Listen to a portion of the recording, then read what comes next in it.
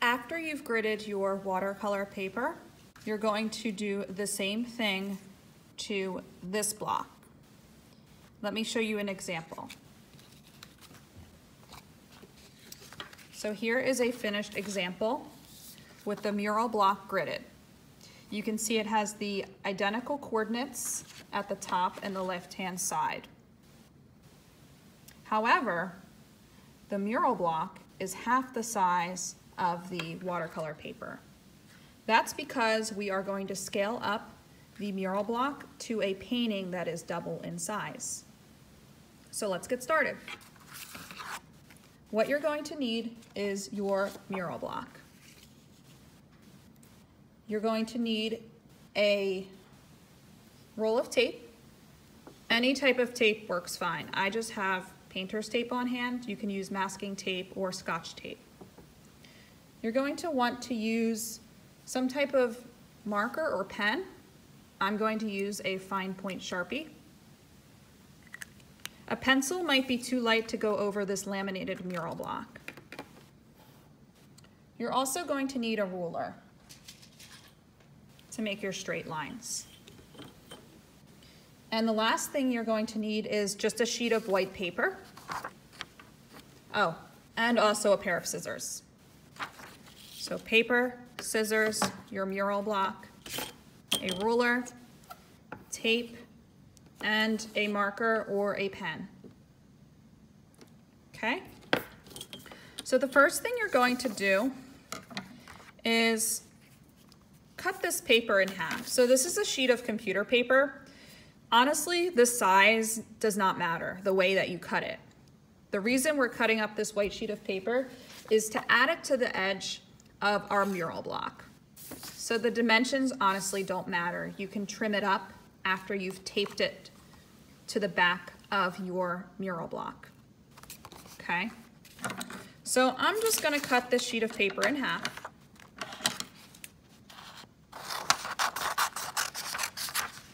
It's not perfect, but that's okay. All right.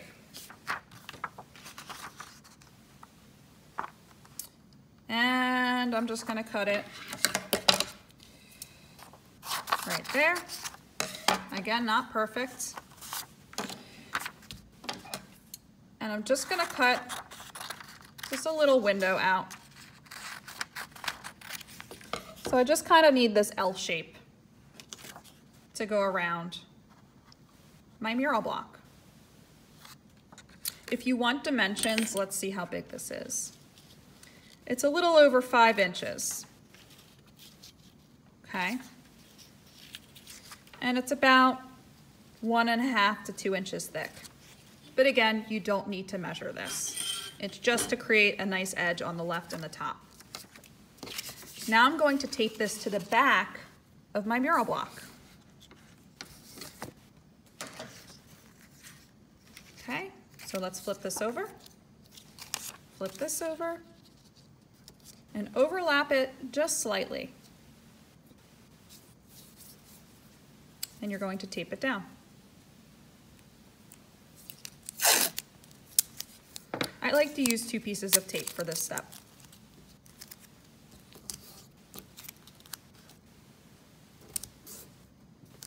Okay, now we're ready to start measuring. This is the tricky part because this block is not 4 or 5 inches. These blocks are slightly under 5 inches. That's just the way the printer printed them. So I am going to teach you a technique on how to split this up in half and how to split up each of the 4 sections again, okay?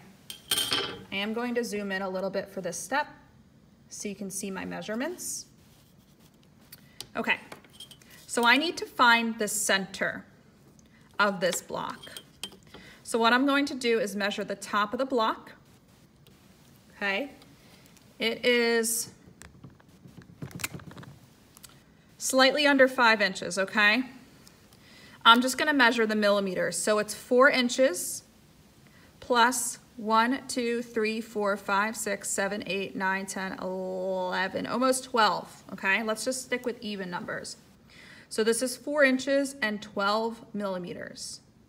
A full inch is 16 millimeters. So if this is 4 inches and 12 millimeters, what would half of that be? So 4 inches and 12 millimeters. So 4 divided by 2 is 2, and 12 divided by 2 is 6. So the middle of this would be 2 inches, 6 millimeters, because the length is 4 inches, 12 millimeters. So we're going to count over to 2 inches, and we're going to count 6 millimeters. 1, 2, 3, 4, 5, 6, and make a mark. So this is the center. Let's go to 2 inches, 6 millimeters for the bottom. So again, 2 inches, 1, 2, 3, 4, 5, 6. So mark that. And now I'm going to draw a line. So let's turn this so I can draw a nice line using my ruler. Again, you can use pen or marker for this step. And I'm going to go all the way onto the white. Okay, now I have to measure this side. So I can draw a line across my line. So you're going to measure against your block. You're not going to measure on the white paper. So my block is 4 inches. 1, 2, 3, 4, 5, 6, 7, 8, 9, 10, 11, 12 about millimeters again. So I'm going to measure 2 inches and 6 millimeters. 2 inches, 1, 2, 3, 4, 5, 6. Remember, I have to measure the opposite side as well. So let's just go over 2 inches, 6 millimeters. 2. 1, 2, 3, 4, 5, 6. Okay, I've made both tick marks. Let's turn my paper and draw the line.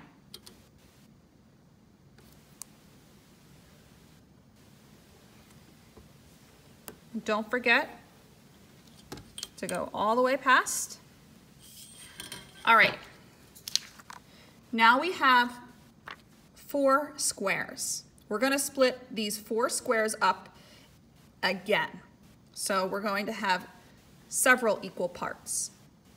16 equal parts now. Okay. Let me remind you and show you an example. So we're going to be splitting each of those 4 blocks up into 4 more blocks. All right, so now we're going to treat these as individual blocks. Let's see. Because they are 2 inches, 6 millimeters, let's divide that in half.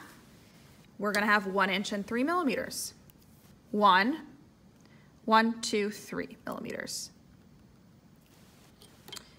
We're going to go to the next block. 1, 2, 3 millimeters. I'm going to go to the bottom. 1 inch, 1, 2, 3 millimeters. 1 inch, 1, 2, 3 millimeters.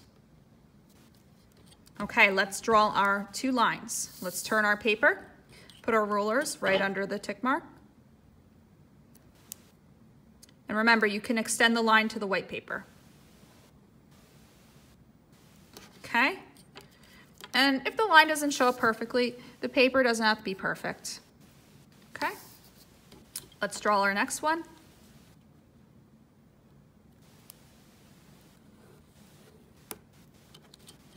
All right. Now we have to go, okay, now we have to put 4 more tick marks before we draw 2 more lines. So I'm going to take my ruler, 1 inch, 1, 2, 3 more millimeters, 1 inch, 1, 2, 3 millimeters.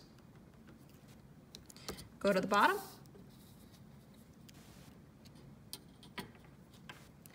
1 inch, 1, 2, 3 millimeters, 1 inch, 1, 2, 3 millimeters.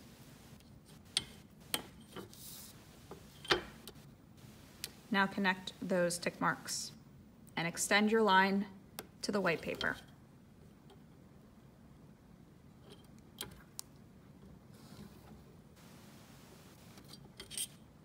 Oh, that line did not quite show up.